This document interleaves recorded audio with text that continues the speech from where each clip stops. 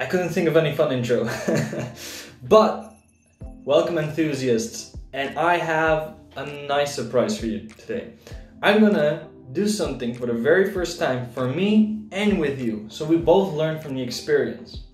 Welcome to the video, like and subscribe, hit the notification bell, and of course check the description. But most importantly, have a lovely day.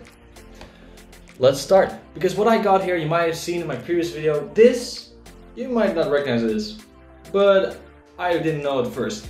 This is a breeding set for fruit flies. If you saw my previous video about protein and feeding, well, it's important that your fruit flies get a lot of protein. And in most cases, well, you don't want to buy every single time a lot of fruit flies. It's quite expensive, and in most cases they don't want to eat all of them. So I'm gonna breed them so they're the most fresh of the fresh, and then I can make a follow-up video showing you guys what happens, how they grow, and give you guys updates about how they're starting on Facebook. Now I'm just gonna show how to set it up because, well, it's important that we both learn, right? I already started reading how to do it, but now I'm gonna open it up again, so I'm gonna show you guys what's in this kit. This kit I got from Meerboerderij, where I got all my ant stuff, and this is the place where I got my ants. If you don't know what Meerboerderij is, you can also check their English version, Ant Kingdom. I always use Meerboerderij because they have a point system, and since I'm a returning customer, that's for me a lot easier. But that's not important. Most important, this lid right here has a hole with fencing. It's used to keep the ants in, because this entire box is fruit flies. This box is for the fruit flies. And what does it contain? Well, instructions, feeding ground and nesting ground, feeding powder, and of course, the fruit flies themselves. But I'm gonna give this a good read, and then I'm gonna try to simplify it even more. Give me a moment, enthusiasts. Alright, welcome back. I just gave it a good read, and we need a lot more than what I got ready. You need water. First of all, I always recommend, even though I'm now gonna tell you what to do, read the instructions carefully, because there's nothing worse than messing it up, because I now know what to do because I read it already, and I'm gonna read it out loud again. Well, the first step is very important. We're gonna have to have everything ready. And this thing is for hot water. It's made of plastic, so I don't think we have to use boiling water, because that will just melt the plastic. But it just says hot water, 50 cc. That means, if I'm correct, 50 cubic meters. Well, in milliliters, that is. So, I have, of course, my syringe. Let me go grab it. Whoop.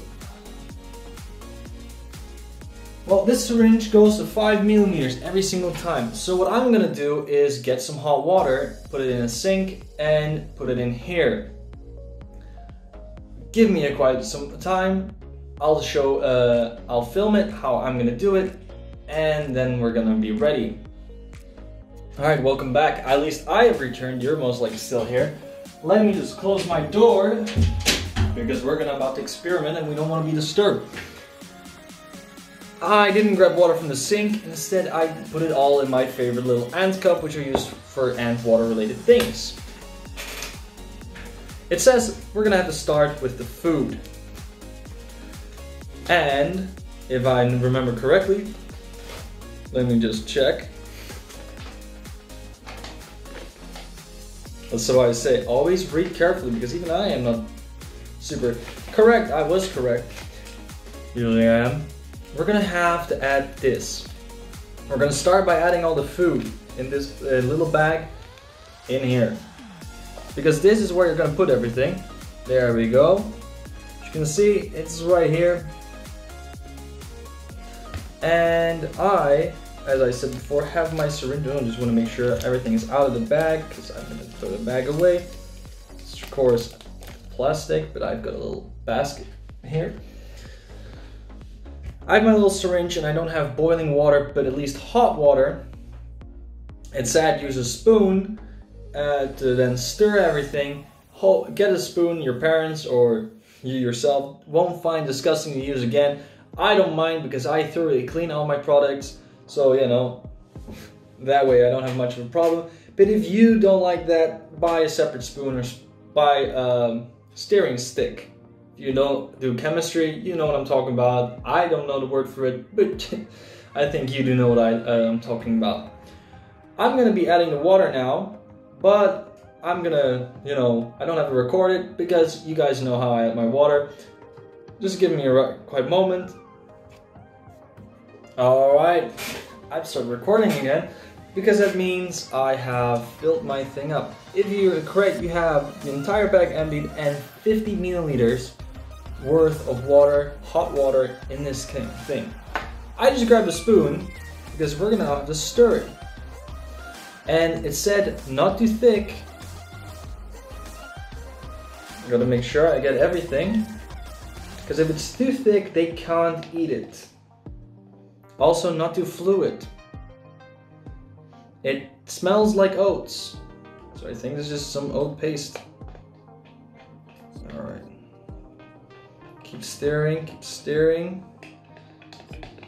Needs to be a nice paste, but not too thick. You know, when I woke up this morning, I didn't think I was going to be doing this today.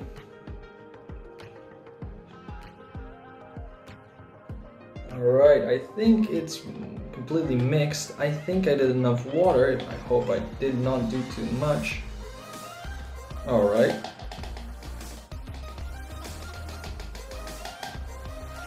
Now, let me get a moment, because I need to grab something for my spoon. I can't just leave it like this. Alright, welcome back. I cleaned up the spoon and I actually made sure it was nice and thicker, because if it's not thick enough, it's just mostly fluidly, we're gonna have a problem. So, they give you this. We have to put this out in the bowl. I think this is something where the flies can sit on, so they don't drown in the liquid. And you have to spread it nice and wide across it. Alright, nice and wide. So just pull it a bit so it's well spread. There we go.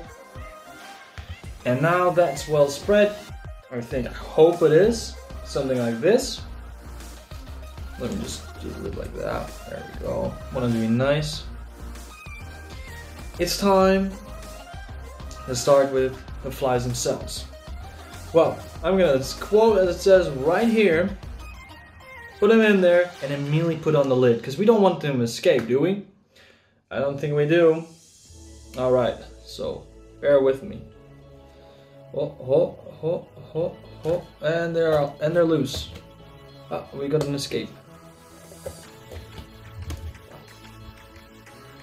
I don't know if you can see it, but on my hand there's a little escapees, because I have multiple flies.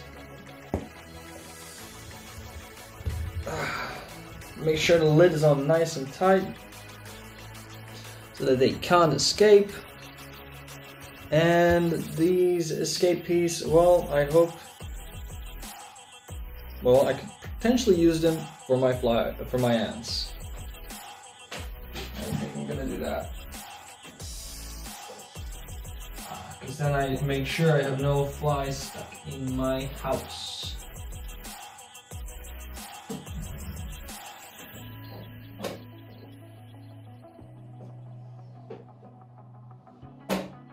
Nope. Alright.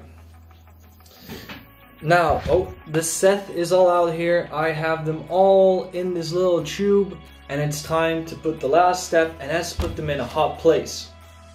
Because just like they have to think it's summer, so they're made, or spring, it needs to be nice and hot. Summer, preferably 28 degrees to 30 degrees maximum.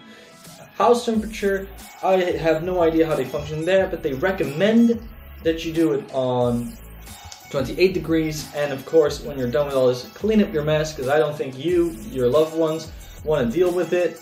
So, I'm gonna put this somewhere in a warm place, and then I'll make sure I'll keep updates how it's doing with these fruit flies on Facebook. Be sure to follow Facebook then, because I'll make sure when they're hatched, which is 2 to 3 weeks they say, to make a video, but up now I'll mostly make posts. Alright, I'm gonna have to end the video here. Like and subscribe, check out the website, check out Facebook, and be sure to have a lovely day. Alright, see you later, enthusiasts.